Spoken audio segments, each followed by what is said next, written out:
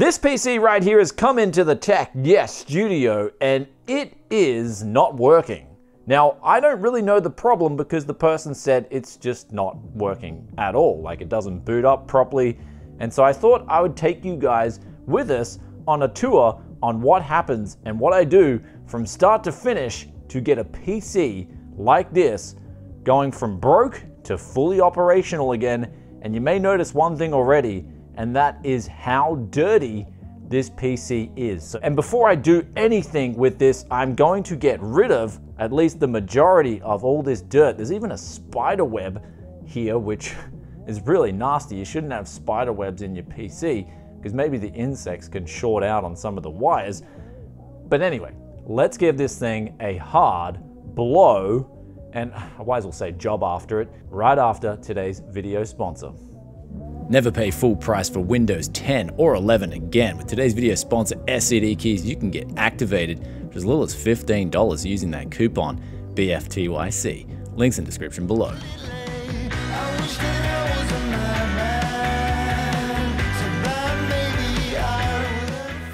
So now we've got the PC cleaned up, it is time to boot this thing up for the first time. And let's have a listen here. So beep, beep, beep, beep. Okay, so that's 3 short beep codes and 1 long beep code. So some motherboards will give you a readout like this, and then we go check out online what that is. However, it is a Lenovo motherboard. We can tell here with the proprietary motherboard adapter, and it looks like it is a 4th gen version of this Lenovo. So going onto the Lenovo website here and looking up these beep codes, it's put out the most common errors here on the website, followed by what they mean. And so our problem, 3 short beep codes followed by 1 long beep, this is actually right up the top. So I'm guessing it's the most common problem with these Lenovo motherboards. And it says here, memory not detected, and it says investigate the memory subsystem. So we're gonna get back to the PC right now, and we're gonna change 1 memory stick at one time on each different slot. And what this is going to do is it's going to rule out faulty memory, because it's extremely rare to have both your memory sticks go faulty at the same time. I mean, I have heard of it, I haven't seen it personally. I have heard of it on the Gold Coast here where someone sold a PC. This was a story that was going around. They sold a computer that just had faulty everything, and they said it was untested. But besides that, I mean,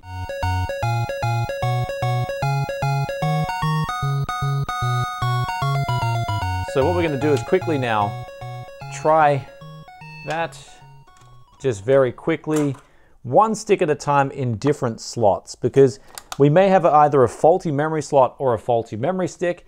And since we've got 2 memory sticks, trying out 1 in a different slot at a different time would tell us if we've got either a bad memory, or of course it could be bad memory slots still. But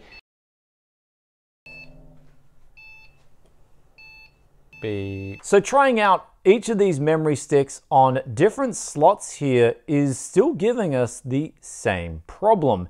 So what we're going to do right now after trying this is we're going to reseat the CPU in the slots and just clean out the motherboard pins, and just sometimes that can fix the issue, because believe it or not, over time on these, especially these older systems like this 4th gen Lenovo right here, the memory pins on the motherboard, they can, what's called micro bending, they can bend down, and if it's just those memory channel pins that aren't connecting properly, that can cause, I believe, this issue on this PC. So let's tip this thing over, check out the CPU pins, and see if that fixes the problem.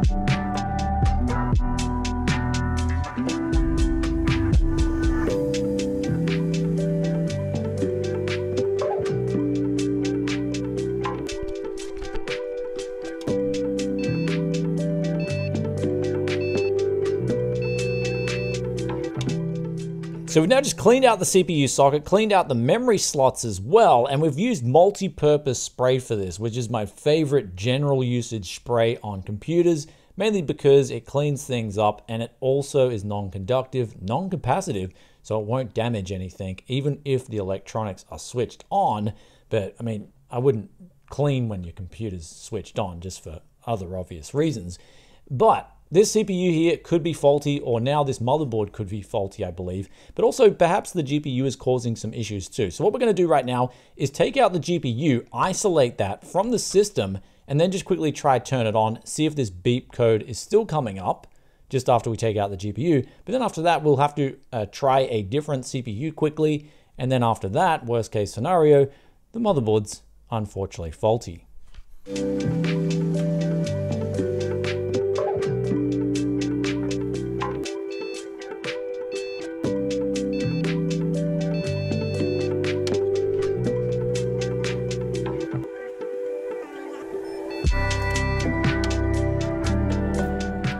So we've now just changed over the CPU for an i5-4440 that we know works 100% fine. Since the CPU that we did pull out was an i7-4770, we do have to be careful that we're using the same first generation Haswell CPUs and not the refreshes, because the BIOS may not have been updated to support the Haswell refresh CPUs. So that could be an issue, but we've avoided that by using a first generation i5-4440. And now after doing this, the PC is still giving out these same beep codes. So I do believe we have homed in on the problem here, and it is the motherboard itself. It's just gone faulty over time, and perhaps Lenovo need to update their website with this beep code, and that is faulty motherboard needs to be replaced. But just for the sake of it, we are going to try a couple more things here. We'll try a different power supply, one that we know works 100%, and also we will try a different CMOS battery, as well as a new memory stick. Let's just give those three things a try before we pull out this motherboard and get to work changing it over for a replacement.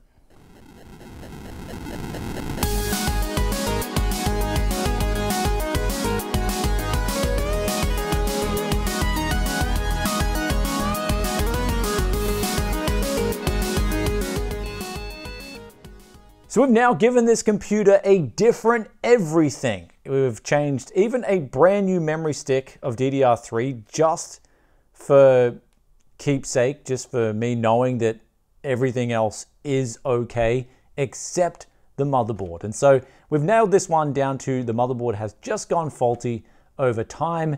And since it is a 4th gen Lenovo, it's not the greatest motherboard to begin with. And I'm sure it's seen a very long life, judging by the amount of dust and buildup that was in this computer. Now also I did try, besides that brand new memory stick, I tried a brand new CMOS battery and that didn't work either. So now we just got the last thing to do, and that is essentially just change out this motherboard, clean this PC down, and see if we can get it to work back to its original state.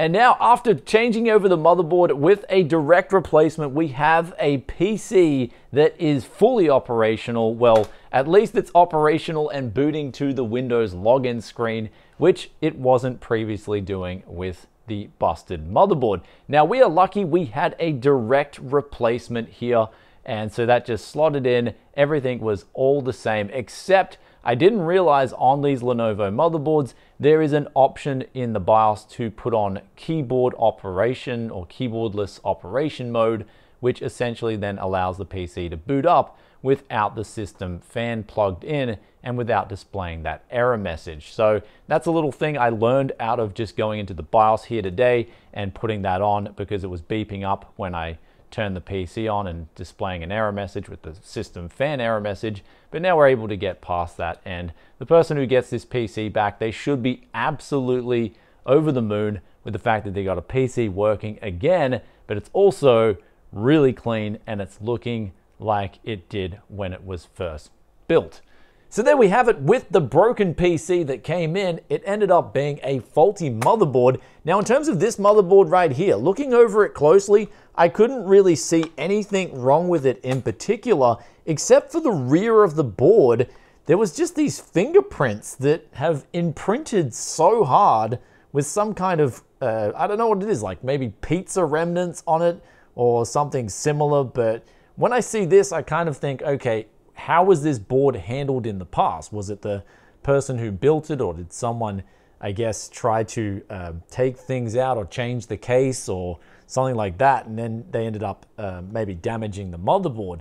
And so just the only odd thing I could really see was these kind of fingerprints that left these weird marks. Like when I tried really greasing up my hands even here after even putting multi-purpose spray on my fingers, I just couldn't replicate these kinds of fingerprints on this board. So I guess building PCs and eating pizza at the same time, as much as I love eating pizza, I really don't think it's a good idea to build a PC at the same time. But when it comes down to fixing a broken PC, sometimes you can get away with just cleaning things up. And what we did here today, some of the steps we did earlier in the video before we changed the motherboard out, they can work as well. But sometimes, of course, the part can just be faulty, and no matter what you do, you just can't bring it back to life. And in that case, you just change it out. And in terms of repairing a motherboard like this, the time and effort versus the reward is definitely not going to be worth it, especially here in Australia. Anyhow, guys, with all that aside, I hope you enjoyed today's video. If you did, then be sure to hit that like button. Also, let us know in the comment section below what you think of this broken PC right here. And also, sorry for a bit of a hiatus. My son, he went back to Japan. We're doing a bit of school shopping for him here, so pretty exciting stuff in the works. But I do look forward to giving you guys the content train, ramping that up again, and getting the Tech Yes videos out in your sub feed. And also, we've got the question of the day. And this comes from Contech ZB4GQ, and they ask, hey, yes man, how about AliExpress CPU plus motherboard combo deals? Is it worth it? Please review if possible. Thank you. So I've actually been buying quite a few things off AliExpress, and I will be bringing some videos on that very soon. However, in terms of motherboard and CPU combos, do let us know in the comments section below what you would like me to check out, and I can check that out. I can buy that stuff, bring it in, and tell you if it's a good buy or if it's complete garbage. I usually find with AliExpress, there's kind of not much in the middle. It's either a good deal or it just is just absolute crap. And so you do definitely want to try the stuff out before, and I guess that's a good thing about Tech Yes City here. I get to try it out for you guys, tell you if it's a complete waste of money or if it's a really amazing buy, which has usually been my experience with AliExpress. Anyhow, guys, do let us know the combos you are most interested in, and I will check them out in the coming months. Hope that answers that question, and with that aside, I'll catch you in another tech video very soon. Peace out for now. Bye.